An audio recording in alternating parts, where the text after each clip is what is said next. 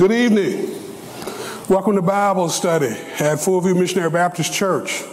I hope you've had a wonderful week so far. Hope that you were able to stay safe today from all the stormy weather that continues to be in our area. Join me in a moment of prayer, please.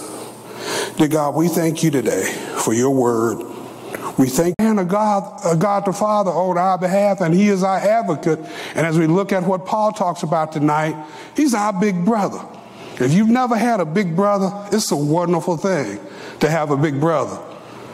Big brothers block and tackle for little brothers. And Jesus is our big brother. And so as we look at the book of Romans, let's keep our eye on the prize. And remember, it's not just on us. We couldn't save ourselves, but God could. And so I told my friend, I said, you know where you're going. You're going to heaven through the sacrifice of Jesus. And we're not just alone. There's a third part of the God Trinity that we haven't talked about. The Spirit helps us in our weaknesses. The Spirit prays for us and helps protect us. And it's up to us to ask the Spirit to come to us and help us and to help keep us safe. You know, it's springtime, y'all. And if my wife was here, she'd tell you, I like baseball.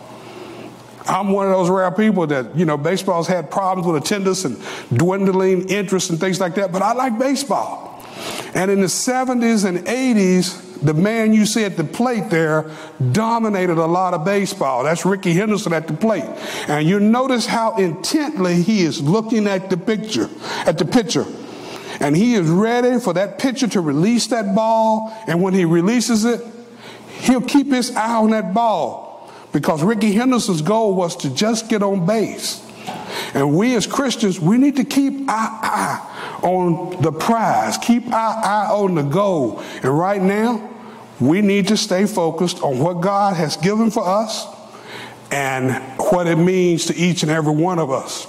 As always, when we discuss Scripture, it's wonderful to know the who, what, when, where, how, and why.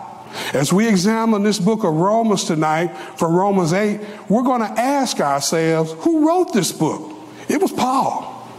Why did he write it? Who did he write it to? We're going to begin to get into that. We were talking a little bit earlier, the technical crew and I, and we were talking about how all of these things happened, and we look at these travels that Paul and all his friends made during this time. They went all over the known world.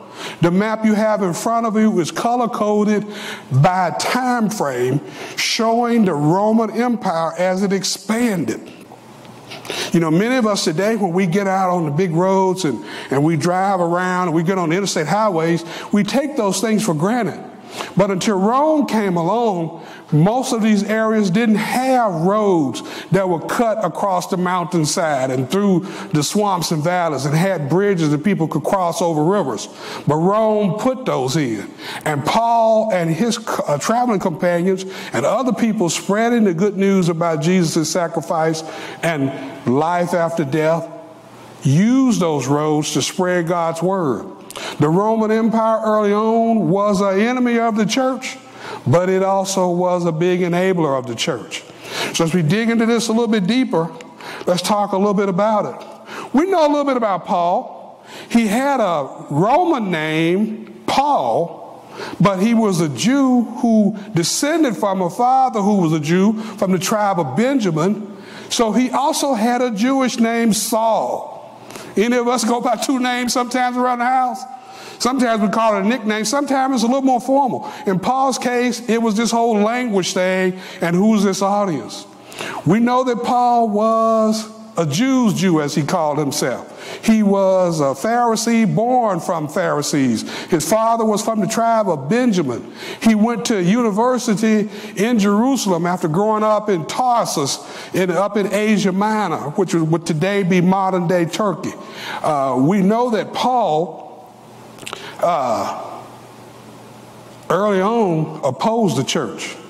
He didn't throw any stones, but she sure helped enable it. He held the coats of the men that sacrificed the first person killed because they believed in Jesus, and that was the deacon Stephen. And we must remember that the term deacon actually is a preacher. It's not just a layperson. It's a very spiritual role in the church. The term deacon is. We know that when Paul was arrested at a certain point in his career, one of the Roman soldiers looked at him and Paul said, "Hey, can I talk to you, man?" And the soldier said to him, "What are you doing talking in Greek? I thought you were that guy from Egypt." And Paul said, "No, I'm not from Egypt at all. I'm from Tarsus, and I'm actually a Roman citizen." And the Roman soldier got a little afraid because they'd already beat Paul. And you weren't supposed to do certain things to Roman citizens. We think sometimes today we have trouble with rights and privileges of law-abiding citizens. These things are new, and we know that Paul was a person of color, because otherwise why would they have mistaken him for an Egyptian? So Paul then turned to the crowd. He said, "Can I talk to the crowd?" And the soldier gave him permission. He turned to the crowd and spoke to them in their language, which at the time was Aramaic. So this man was fluent in Greek, the official language of Rome. He also knew Aramaic. He knew all the Old Testament scriptures, and he would be writing many, if not most, of the New Testament scriptures eventually. So we've talked about some of the players. We won't spend too much time on that tonight. That's a little less important to this story, because this letter is written more so to be written to the church at Rome. And we're going to get right into that in a moment. So again, here we look at Paul's journeys and why this map is important on his third missionary journey, as he has gone back to Corinth for the third time. It was a troubled congregation in a troubled part of the Macedonian peninsula, which is today called Greece. And when Paul gets there, he writes this letter to the church at Rome. So as we look at this epistolary literature, we know that when Paul wrote these type letters, it ended up being a great deal of the ones that we enjoy today. We placed them in the New Testament canon according to their size quite often and how they were used in the church and based on that history justification. So Romans is the first Pauline epistle after the book of Acts. We've got the non-Pauline ones, and some of these are disputed. As we look at these books, some theologians think they were all written by Paul, other than the ones that are specifically not written by Paul, like 1st, 2nd, 3rd Peter. I'm sorry, 1st and 2nd Peter, 1st, 2nd, 3rd John, things like that. The book of James. We know those were written by other people. Some of the ones that were written by Paul, it was like, was this Paul? Was it a scribe working as Paul's secretary? Was it an editor who wrote like Paul? We know that there are authors today that write books in modern times, and all of those books are written by those authors. All the books that James Patterson put out, I don't have the proof, but do you really think he's writing all of those books in those series? Probably not. But was Paul writing all these books? We don't know for sure, but what we do know is how it feeds into us and helps us today as we try to learn how to live our lives. Well, one of the things we have to do when we're looking at Scripture again is to slow down and get a thickened version of it. By thickening, what is the historical context of what's going on in the Scripture? As we look at these books, we need to understand what's going on with these people that these Scriptures were written to, or even in the place where the writer was writing from. Because where we are always affects how we feel, how we think, what we say, what we do, and certainly what we write. So we look here at the world behind the text and look at historical criticism. So let's start thinking a little bit about this world behind the text. I apologize for the washed out look of this, but this is Paul's resume. He started his career as a Christian, a believer in Christ, around 33 in the common area. Around, a little less than 30 years after the death of Christ, because we understand that some of the early calendars were incorrect, and Christ was actually crucified around 6 years into the common area. So around 27 years into the common area, Paul is converted on the road to Damascus. We look further down the page here, and we see some 30 plus years later, Paul writes the book of Romans in around 57 AD, or 57 years into the common area. So as Paul is writing his book to the Romans, what's going on in the Roman church that the great apostle Paul thinks he needs to write these folks a letter? Well, let's take a look at this book of Romans and what Paul is doing. As you can see, let's go back for a moment to his resume. This man had a powerful career. He worked from 33 AD all the way up through the early 60s. He had went on 3 missionary journeys. He wrote books to the people at Thessalonica and Ephesus. He wrote 1st and 2nd Timothy. Some of that's disputed, but we believe he wrote both of those. He wrote to Titus, another pastor who needed guidance. He wrote 1st and 2nd Corinthians and the book of Galatians. So this man's curriculum vitae, or his resume, because if Paul was working today, he'd be a college professor. And that's what he does in the book of Romans. He writes to the church of Romans at Rome to instruct them. And also he makes many arguments about how they should and should not live and how they should and should not believe. And he gives them evidence as he makes his arguments, just like a college professor would do if you were in a lecture class and they were teaching logic and showing you an argument and backing it up with evidence. We look at this Alpine mountain range in the Alps in Europe. In the background, we see huge mountains. Here in the foreground, right at the beginning of the picture, we see a smaller mountain. Down in the valley, we can't see, but there are villages there. The book of Romans is Paul's Alpine peak. It towers above everything else he wrote. Any theologian that has studied anything about the New Testament and Pauline writings knows that this is the best that he ever did. It is a huge piece of literature, and it is not simple language. Paul wrote in complex sentences, and we have to take our time and look at those sentences as we go through. And that's some of what we're going to do tonight.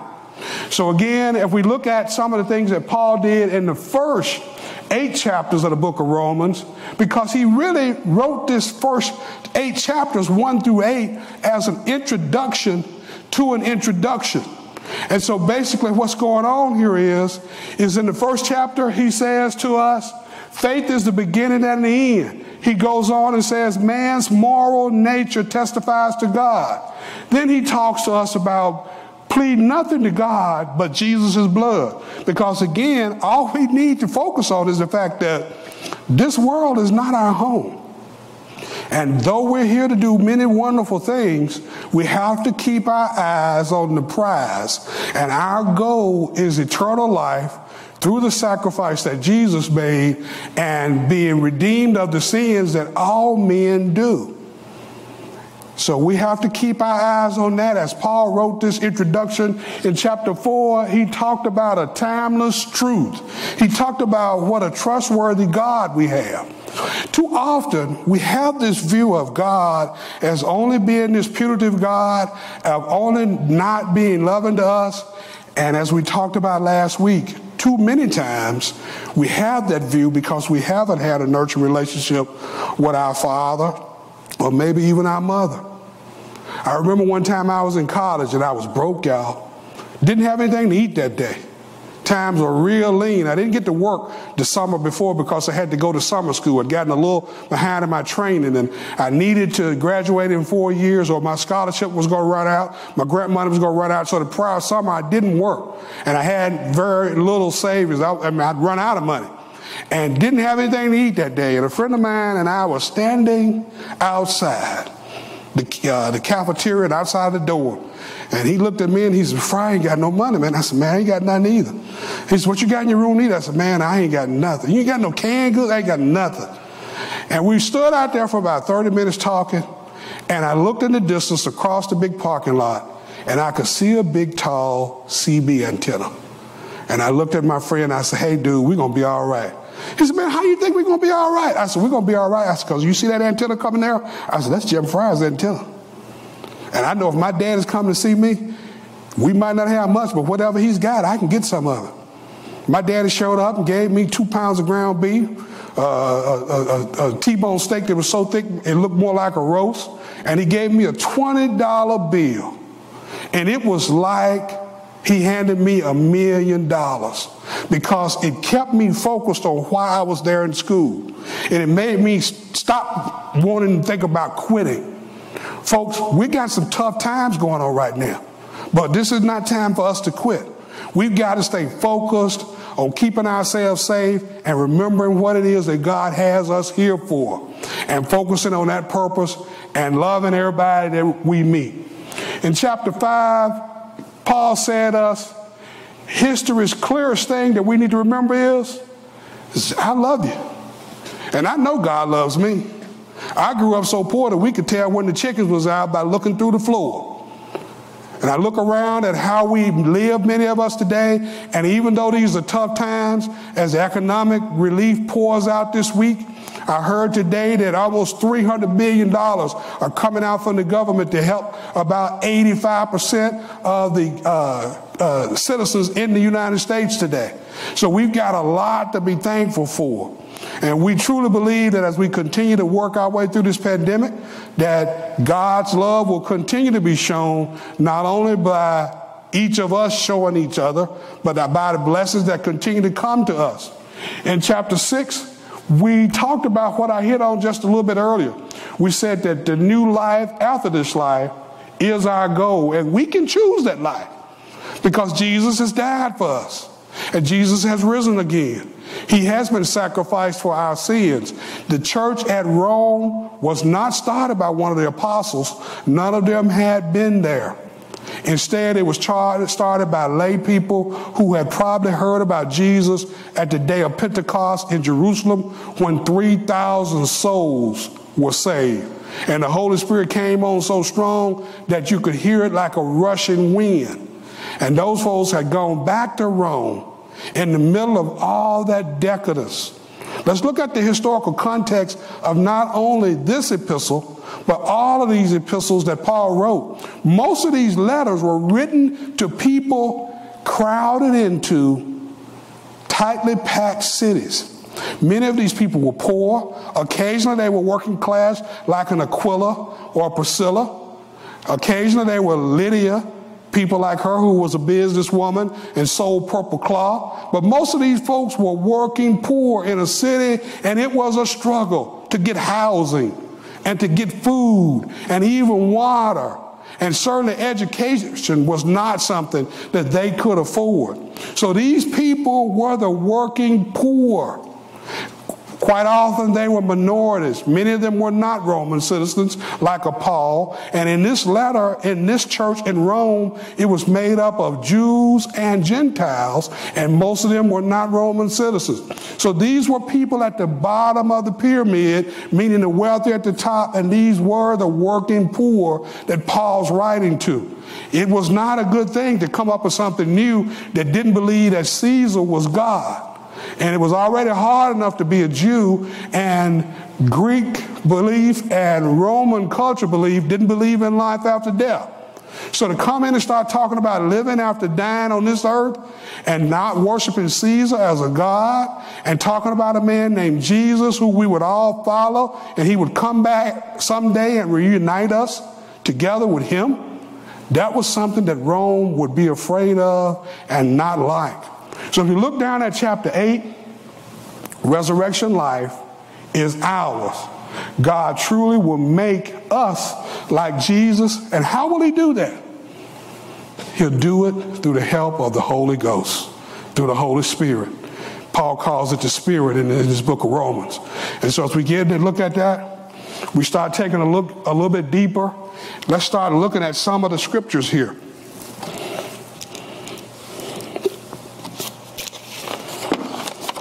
In chapter 8. In the Contemporary English Version, it reads, if you belong to Christ Jesus, you won't be punished. The Holy Spirit will give you life that comes from Christ Jesus and will set you free from sin and death. The law of Moses cannot do this because our selfish desires make the law weak. But God set you free when he sent his own son to be like us sinners and to be a sacrifice for our sin. God used Christ's body to condemn sin. He did this so that we would do what the law commands by obeying the Spirit instead of our own desires. We have to remember, how does a Christian become saved? How do we ensure that we know the answer when we ask ourselves, I don't know where I'm going when I die? We know what we believe, and we've covered it tonight. And it's just really that simple. Do we believe in Jesus? Do we believe he's the Son of God that was foretold in the Old Testament scriptures? Do we believe that he was crucified on one day and 3 days later rose and eventually ascended into heaven? Do we understand that he's our big brother, and through him we are heir to the blessing that Abraham was said in Genesis he would bless the whole world? That's what Paul was writing to this mixed congregation about. He wrote to the church at Rome. And in that language, Roma, in the back, if you did it in reverse, it means amor, love. So he wrote to a church that was in the middle of a city that was quite vicious quite often. The Roman Colosseum had not yet been built in this time frame, so Christians were not being sacrificed yet, but in the decades to come, that would begin to occur. For entertainment in the years ahead, Christians would be sacrificed by being fed to wild beasts or tied to the back of a wild bull or boar or something else and martyred because of their beliefs. As we look at this again, the Old Testament had taught the people that were Jewish in this congregation that in order to produce righteousness of God, they had to follow the law of Moses. That sounds great, but it's really hard to follow the law of anything. You know, I was driving around today, and before I knew it, I was speeding a little bit. I saw the police before he was able to clock me, and I slowed down just in time. But sometimes without thinking, we break the law. Sometimes we're thinking we break the law. As my wife will remind me sometimes, hey, Speedy Gonzalez, you need to slow down. People who are ruled, in verse 5 it says, are ruled by their desires, think only of themselves. Everyone who is ruled by the Holy Spirit thinks about spiritual things. If our minds are ruled by our desires, we will die. But if our minds are ruled by the Spirit, we will have life and peace. Our desires fight against God because they do not and cannot obey God's laws. If we follow our desires, we cannot please God. We keep from following our desires by focusing on God and wanting to please God, and we ask the Holy Spirit to come on our behalf and help us stay focused on what we're trying to achieve. We're not trying to just achieve this world. This is not our home. This is not our goal. Like Ricky Henderson at the plate in the 70s and 80s when the Oakland Athletics dominated baseball off and on for those 2 decades. All his job was to do was to get on base. If Ricky got on base and somebody bunted the ball afterwards, before you know it, he'd be on third base. If somebody hit a sacrifice fly from there, he would score. He was the leadoff hitter. And to most of the people that we know in our houses, in our families, on our jobs, in our communities, people look up to us. And we are the leadoff hitter. And we have to keep our eyes on the prize. There's so many things in this world that's easy for us to want to do. There's certain things that we just can't do. There's certain places as people of God we just ought not go. And I'll leave that between you and God to get into that. There are certain practices that we just shouldn't do. There are certain TV shows that we just ought not watch. And we have to ask the Holy Spirit to come to us and inspire us not to do that. Verse 9 says, you're no longer ruled by your desires, but by God's Spirit who lives in you. People who don't have the Spirit of Christ in them don't belong to Him. But Christ lives in you. So you are alive because God has accepted you, even though your bodies must die because of your sins. Yet God raised Jesus to life. God's Spirit now lives in you, and He will raise you to life by the Spirit. Paul, in these sentences, he makes this argument to the people at Rome. He said, I know you're living in Rome. I know you hadn't ever seen an apostle, but someday, as he writes later in this book, he tells them, I'm going to come and visit you. He didn't know he'd be coming as a prisoner. And even as he got there as a prisoner, he continued to tell people about Jesus. Everywhere we go, folks, we need to tell people about Jesus. And the way we really need to do it is by how people look at us, how we talk to folks, how we treat people, the things we do and don't do, the way we handle ourselves, the places we go. I remember one time I was worshiping at another church, and the pastor was a nationally known preacher. And my wife and I moved, so when we moved to a different congregation because it was too far for us to commute back to that church. And we went on a church trip to Washington, D.C. And actually, we were in New York City, driving down Park Avenue. And there was that pastor walking down Park Avenue with his wife. And at some point, a few months later, after I returned to Memphis, we saw that preacher, and I told him, I was in New York a few months ago, and I couldn't get your attention because we were on a big bus, but we saw you walking down Park Avenue. And the first thing he said to me was, well, I'm so glad I was with my wife, and we had a good laugh about it. But there's certain things, folks, that we just, the people of God, we can't do. So, verse 10 says, but Christ lives in us. So you are alive because Christ has accepted you. Even though your bodies must die because of your sins, yet God raised Jesus to life. God's Spirit now lives in you, and He will raise you to life by His Spirit. That's our goal, folks. Yeah, one day on this world, every man or woman that was born to live will also die. But yet, we will live again. These were new concepts to a church formed in Rome on the Italian peninsula, following Greek and Roman beliefs that didn't believe in life after death. Paul wrote to them in verse 12, he said, my dear friends, we must not live to satisfy our desires. If you do, you will die. But you will live if by the help of God's Spirit you say no to your desires. Only those people who are led by God's Spirit are His children. God's Spirit doesn't make us slaves who are afraid of Him.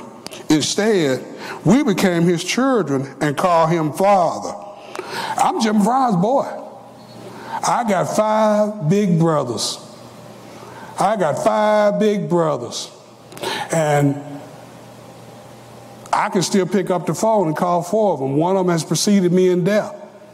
We were Jim Fry's boys, and we were his boys because we acted like certain things he told us you do and don't do.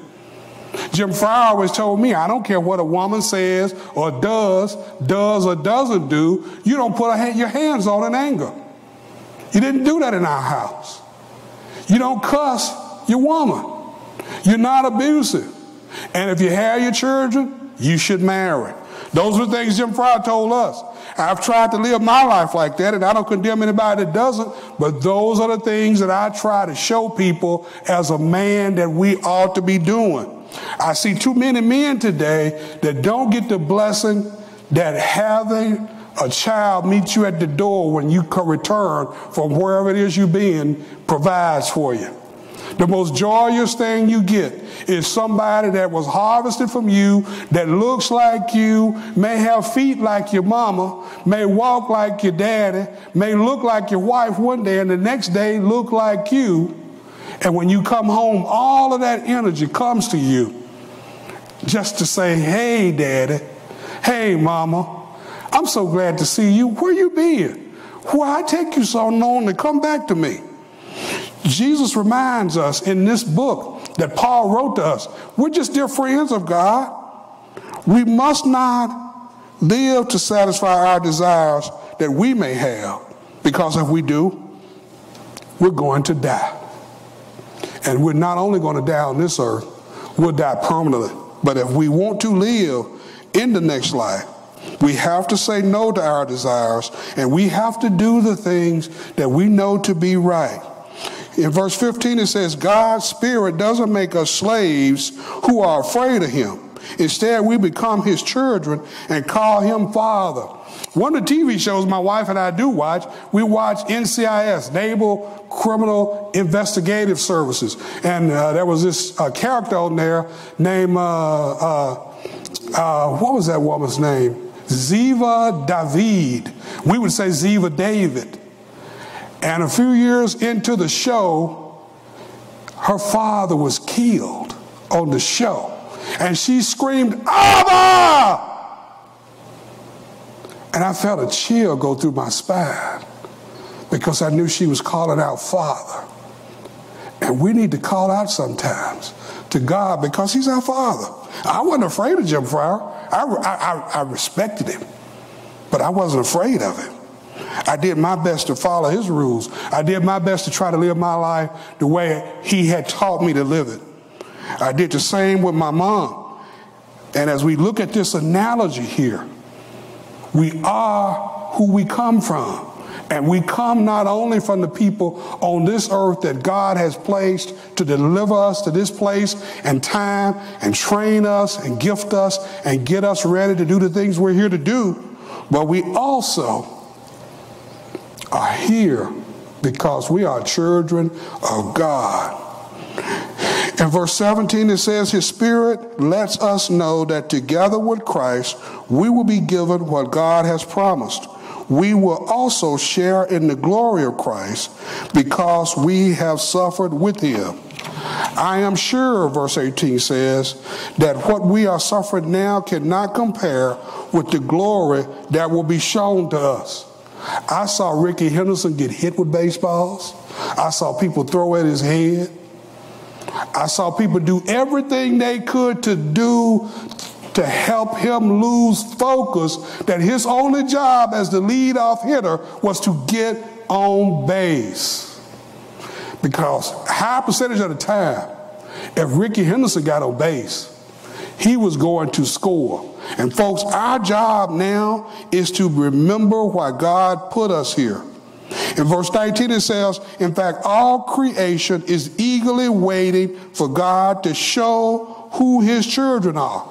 Well, guess what? He's already shown us. Many of us under my voice come from people who were enslaved. I talked about the poverty that many of us grew up in earlier. I talked about how I had relatives who could look through the wall and say hello to you walking down the street. And I remember when the chickens would get out, we would know they were out because we could see them through the floor. And now when we look at how we're living, even those of us that are struggling under a famine right now, I remember we showed you earlier Paul's curriculum vitae, his resume earlier. I retired last year and I looked back across my career when I pulled up my 401k statement.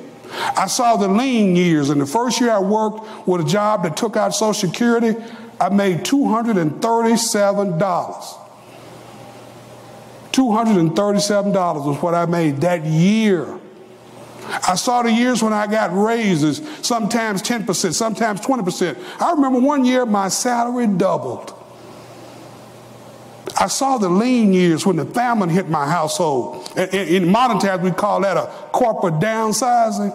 I was laid off and no income came in for 2 years. And yet, like the scripture said, I never saw the children of the righteous beg bread. And I couldn't say I was totally righteous, but we didn't beg bread. And nobody came and took anything. And everything we own, we even acquired some things while I was off work. God has been so faithful to us, people.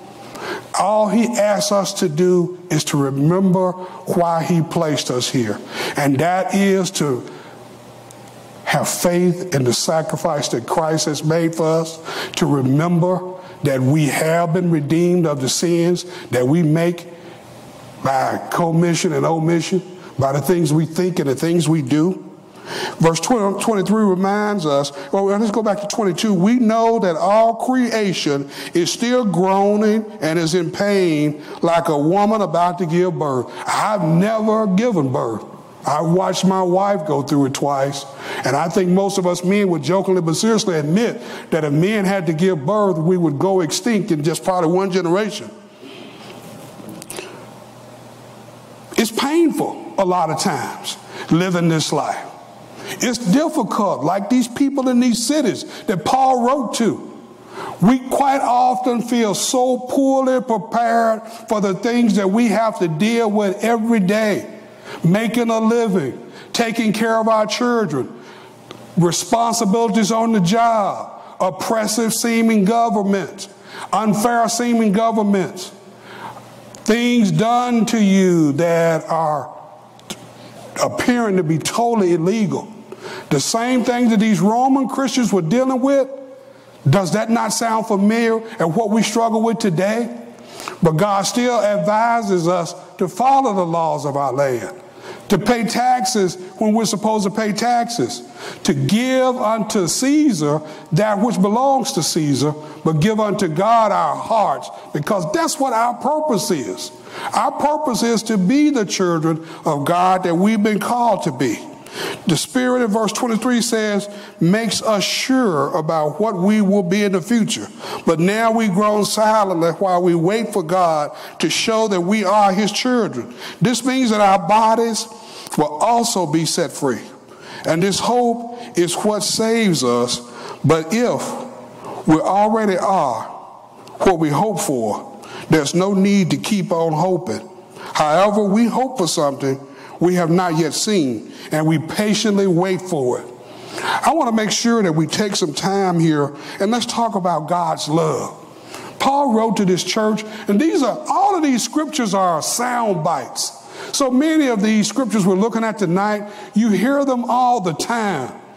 Famous composers take these scriptures and put them in verses and songs. Johann Sebastian Bach put them in his works. Other authors use them in theirs. These are the types of things that you'll hear in sermons quite often. And here's this part of this chapter 8 that wasn't what we were going to study, but it spoke to me so strong that I knew we needed to hear this tonight. The Holy Spirit shared that with me. In verse 31, it says, what can we say about all this? If God is on our side, can anyone be against us? God did not keep back his own son, but he gave him for us. If God did this, won't he freely give us everything else? If God says his chosen ones are acceptable, then no, indeed. Can anyone bring charges against them? Or can anyone condemn them? No, indeed. Christ died and has raised to life. And now he's at God's right side speaking to him. And here's the part that really begins to get me excited. Can anything separate us from the love of Christ? Can trouble, suffering, and hard times, or hunger, and nakedness, and danger, and death? It is exactly as the scriptures say. For we face death all day long. We are like sheep on their way to be butchered. In everything we have won more than a victory because of Christ who loves us. I am sure that nothing can separate us from the love of God. Not life or death, not angels or spirits, not the present or the future, not powers above or powers below. Nothing in all creation can separate us from the love of God for us in Christ Jesus. So often people will be quick to say, oh, no, they're dying and going to hell. But that's not what Paul wrote. I don't care what demons in our life.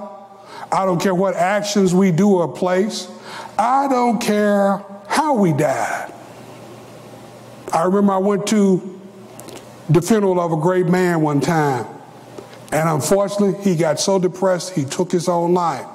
And the pastor, when he preached his sermon, he pointed out to us that even suicide, as hideous as that is, and in these times, we need to check in on each other. If there are people that are going through troubling things, when was the last time we picked up the phone and called them to check on them? When was the last time we checked in to make sure they're okay? When was the last time we did a mental health check on all others and even ourselves in these difficult times? Can hard times and suffering and trouble, or hunger, or nakedness, or danger, or death? I talked to someone recently whose mother died when she was 1 year old, and she has no recollection of her. Can even that separate us from the love of God? Not growing up knowing the love of a mother? I don't think so. And I know so because that's not what Paul wrote, because that's not what the Holy Spirit told him to write, and that's not what the God that we know says to each and every one of us. So as we look at this book, Paul encouraged us to continue to take certain steps. He said in Galatians 6 and 9, right after he told us to be careful about whatsoever we soweth, for that shall also we reap, he wrote, for I consider that the suffering of this present time are not worth comparing to the glory that is to be revealed to us. We know things are tough right now, but we know things are going to be all right. We know things are really challenging in this world today. There's death ever present with us. People are still getting infected at the rate of between 65 and 70,000. We're still in our country alone having 2,000 to 3,000 deaths a day from the COVID pandemic. But Paul reminds us in 18 verse of the Romans, as we've looked at earlier, the journey has been long and arduous, but we are confident that God has brought us this far, has not brought us this far to leave us. You could have never told my father's grandfather, who was enslaved in the sweltering heat of the Delta of Mississippi, clearing land to grow someone else's cotton, knowing that his children would be enslaved and thinking incorrectly that his children's children would be enslaved. But that wasn't the case, because my grandfather was born in Reconstruction after slavery, even though some of his older siblings were born during slavery. My father grew up in the backdrop of that. You could have never told him when he was young that his children would be able to live the lives that we're now blessed to live. And we have to remember that the journey has been tough, but Jesus has made a way for us. He's made the sacrifice to do what we couldn't do. We couldn't follow the law of the Old Testament just like the Jews couldn't. And someone had to be sacrificed, and animal sacrifice was not enough for the sacrifice to clear the sin of mankind. That's what prize we have to keep ourselves focused on. We have to remember our goal. In 1987, the Cleveland Browns were 5 yards from scoring a touchdown.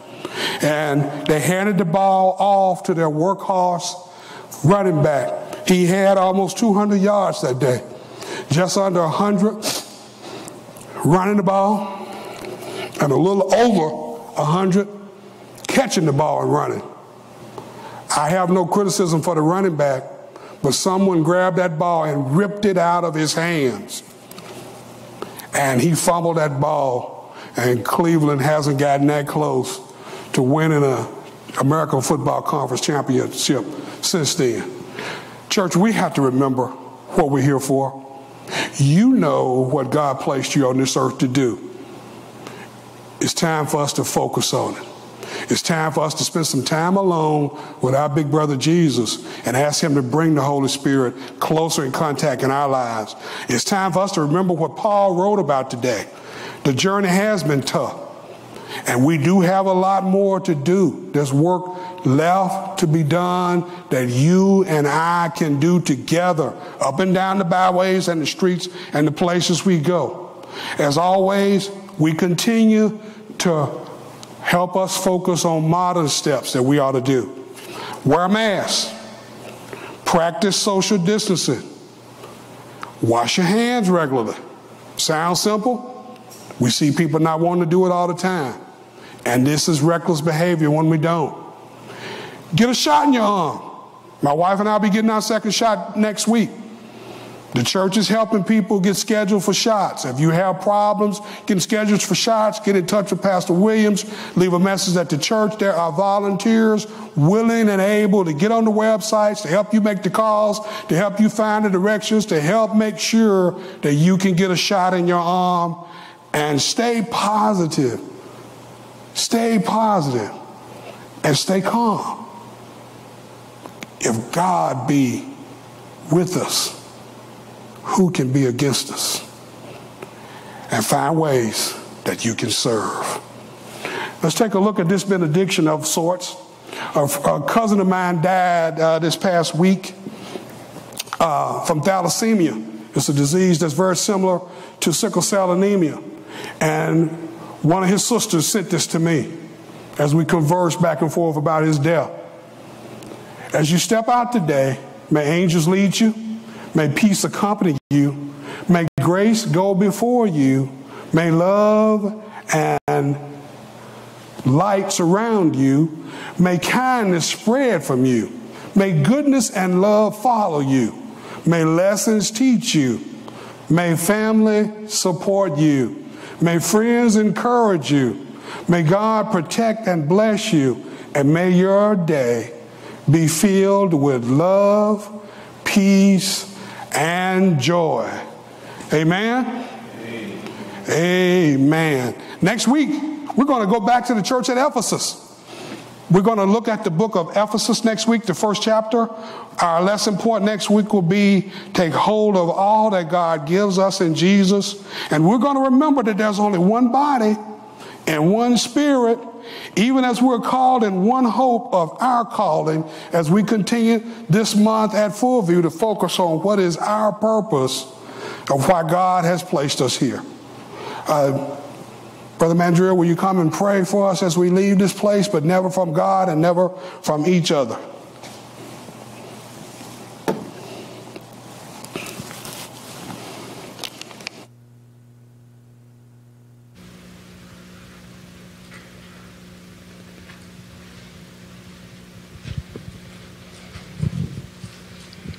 All right.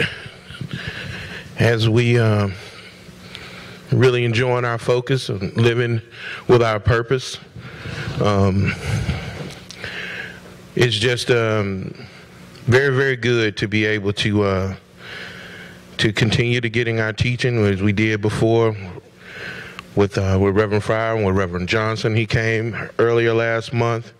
It is a very good thing, and we want to continue to be able to practically put the Lord's lessons in our life so he can manifest in our lives. And let's go before the Lord in prayer.